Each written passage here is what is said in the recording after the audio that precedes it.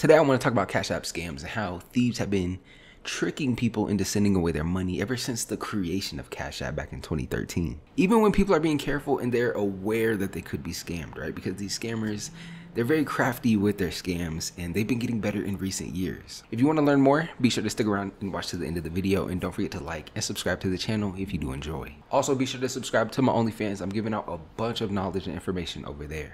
Cash App is a peer-to-peer payment app that lets individuals quickly send, receive, and invest money. Block Incorporated and formerly Square Incorporated launched the app initially named Square Cash in 2013 to compete with mobile payment apps such as Venmo and PayPal. The problem with Cash App, however, and the reason why scammers love it so much, is because transactions are not reversible and there's no way of verifying who you actually sent money to. So for instance, I could create a fake Instagram account and send a message to a bunch of people saying the same thing along the lines of, hey, my name is financial expert David or professional trader Jack. I work at Charles Schwab and I can guarantee you a return of 1.5x on whatever you invest here today. Now, obviously this sounds super sketchy. Anyone who refers to themselves as a financial expert or a professional trader is definitely not, right? They will then say, hey, you can send me a small amount of money, maybe 20 bucks or so, just to test the waters. And if you like the results, you can then, invest a little more. So for example, they could say, send them 10 bucks and you could be tempted. You could be intrigued. You want to see what's going on. You want to see if this guy is actually going to get you a return on your small investment, right? So you decide, what the heck, it's only 10 bucks. Boom, $10 sent. Then what do you know? 24 hours later, you get $20 back from the guy. You think this is unbelievable. You thought it was a scam. You were expecting him to just run off with your $10, but he actually sent you more money than you initially sent him. You think to yourself, finally, I found a way to flip my money. The scam just progresses even further, with the scammer now involving his coworkers. So they all say, hey, we're all investment bankers. We work with Jack, who just, sent you the money. But they'll say, hey, Jack doesn't really know what he's doing. I can guarantee you a return of 4x on what you invest if you trade with me. They'll go on and on about how Jack he's decent at what he does, but he's nowhere near their level. So you should try trading with them instead and see what happens. So now they just tricked you into sending them $100, right? Which you sent confidently because you got a return from investing with Jack. So why would these guys scam you? You send $100 and 24 hours later, you get $200 back. And now you think to yourself, there's no way. But then the guy messages you, like, sorry, I totally screwed up on the trade. I was only able to double your money. But if you invest $500 right now, I can guarantee you a 12x on your $500 investment. And I can even do it today within the next few hours before the market closes. And as soon as you send $500, they block you all at once and your money is now gone forever. You can try to call Cash App, you can email them, you can call your banking institution, maybe get in contact with your local police department. You can call the freaking attorney general's office, for crying out loud. You can call whoever you want to. There's absolutely nothing anyone is going to be able to do for you, okay?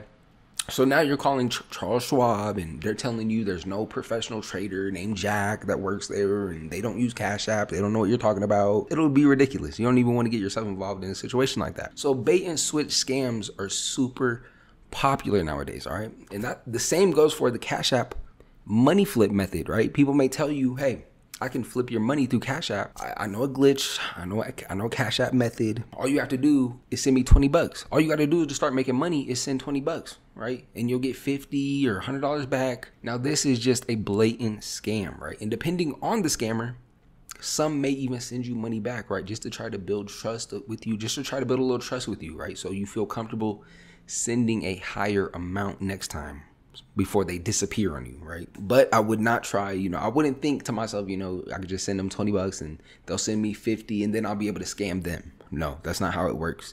These scammers know what they're doing. And even if you did get them for 50 bucks, right? Let's say you did get them for 50 bucks. They have thousands and thousands of people that they are trying to scam every single day. You are just one person. You're just a blade of grass in a field, right? So in their eyes, losing $50 or $100, maybe even $1,000 isn't that big of a deal because they can go right back.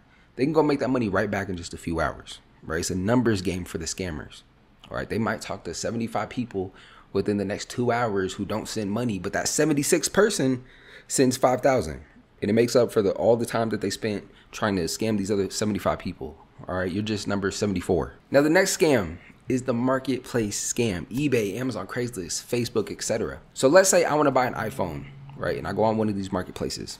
I can probably find a decent one for around 200 bucks, right? Which is good because I can then flip it for $400 on another marketplace and profit 200 bucks. Now you may see a deal, and although it's listed in your city, the seller will tell you that they're like 3 hours away. And so instead of meeting in a Walmart parking lot, instead of meeting at a gas station, you could just send them the money through Cash App and they'll ship you the iPhone. Now this sounds nice, right? It sounds convenient, but it's unfortunately a scam because when you send the money through Cash App, there's no way of verifying who this person is, right?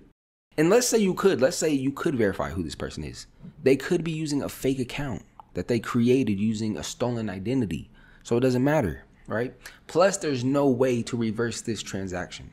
You can call Cash App, you can do whatever you want. They're going to tell you there's nothing they can do for you. So if this person just decides to not send the iPhone, you'll just have to live with it, because you did authorize the transaction.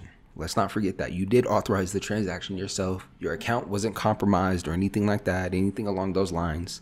But even if your account does get compromised, let's say your Cash App account did get compromised, rarely does Cash App ever do anything to help these fraud victims, right? So I would be very cautious. I wouldn't even recommend being on Cash App. If I was you, I would just delete the Cash App account and delete the app off your phone entirely, okay? It's not a safe app. And your money is not insured when sitting on Cash App either, okay?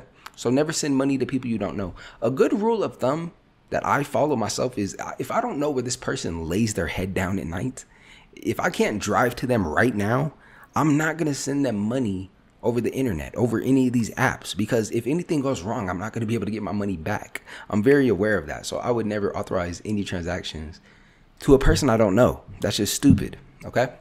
Now, the final Cash App scam I want to mention here in today's video is called Cash App Friday. Okay. Now, this could have many other names, but I've seen it referred to as Cash App Friday a lot. Now, essentially, what people are doing is tempting others through social media, essentially dangling money right in front of their face, right? Through creating a fake account and promoting a giveaway or maybe a raffle. And they'll tell everyone all they need to do is, send $5. And in 5 days or whatever time frame the scammer chooses, they will then be selecting a winner. And the winner will receive a $1,000 Cash App sent to them, directly to them. They will also tell you that if you share this promotion on your Facebook page, your Instagram page, or maybe your Snapchat story, that you will be entered to win automatically. You don't have to pay the $5, right? You'll just get one entry. One post equals one entry, which will then give you a higher chance of winning, their giveaway. So you're thinking to yourself, I could win $1,000. And it's just a share. All I gotta do is share it on my Snapchat story. What the heck? So you share it along with 100 other people that saw it on their Snapchat story, right? So then they share it on their story, and before you know it, hundreds of people are sending $5 to this Cash App. Makes this scammer thousands and thousands of dollars. When those 5 days are up, guess what happens? Guess what happens when it's time to announce the winner? The scammer will choose a winner, but it'll be an account that he created. Everyone go say congratulations. So now you're bummed out because you didn't win, but at least someone else did, right? At least someone else won, right? No, the only person that won was the scammer. Everyone else just lost $5. But they'll say, don't worry. Don't worry, everyone. We're doing an even bigger giveaway next week. $5,000 Cash App giveaway next week. $10 to enter. And the cycle continues. Ladies and gentlemen, never fall for scams like these. And remember to keep a close eye on your personal information, your date of birth, social security number, and your name, right? Scammers can use this information to do all kinds of things. So be careful out there.